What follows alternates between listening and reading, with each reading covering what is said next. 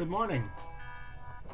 This is for Migraine Buddy Group and for Migraine International Patients Perspective.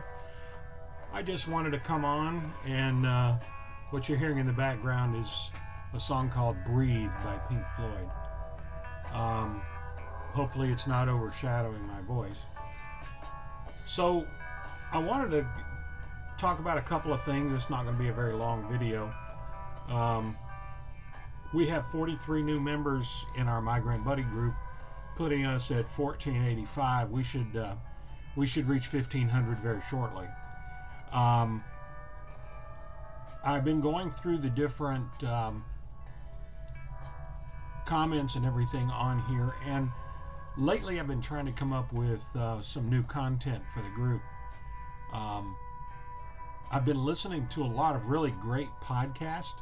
So if you have Spotify, if you search Migraine on Spotify, you're going to find a lot of great content. A couple of that I listen to are podcasts. One is called I Am Not My Pain. The person that does that, her name is Melissa Adams. She and I met at I guess you'd call it a conference for a group called Kids Kicking Cancer and Heroes Circle, and somehow we started a conversation about migraine, and she's aware of our group and I'm aware of her podcast, and they're not all about migraines, but they do address migraines and migraine pain in their podcast. One is called the Migraine Miracle Moment, and if you've been listening to the Migraine World Summit, which if you have not done that before, it's almost over now, but every year about this time, they have the Migraine World Summit, and they have 3 to 5 videos a day with different experts from around the world addressing a whole range of migraine topics. So one of the videos at the Migraine World Summit was with somebody with the National Institute of Health, and they had some great topics. They were, one of the things that I've been hearing in some of these presentations talks about what is it called? Mindfulness.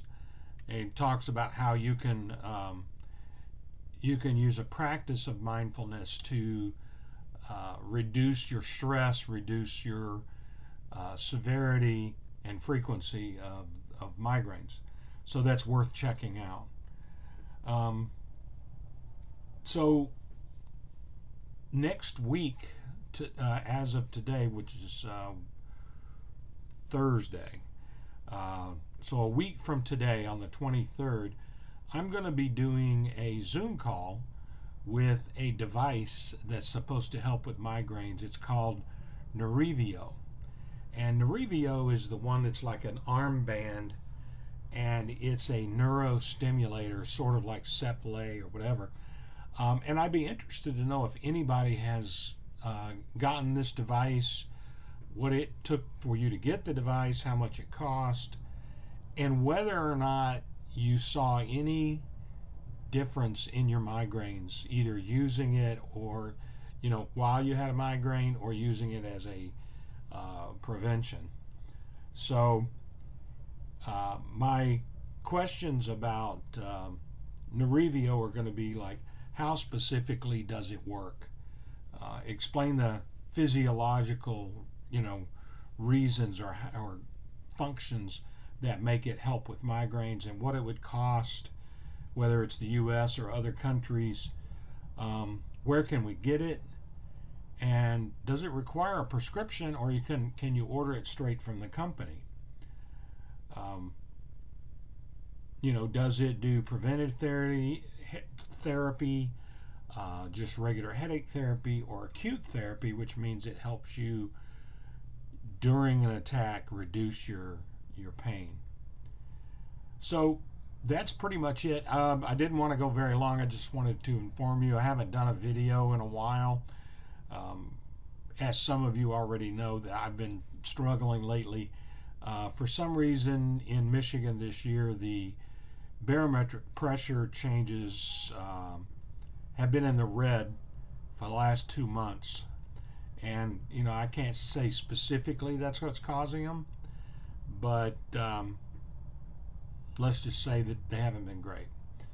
So hopefully I'll have some great topics and maybe some interviews to add to our page very shortly. Have a great day, guys.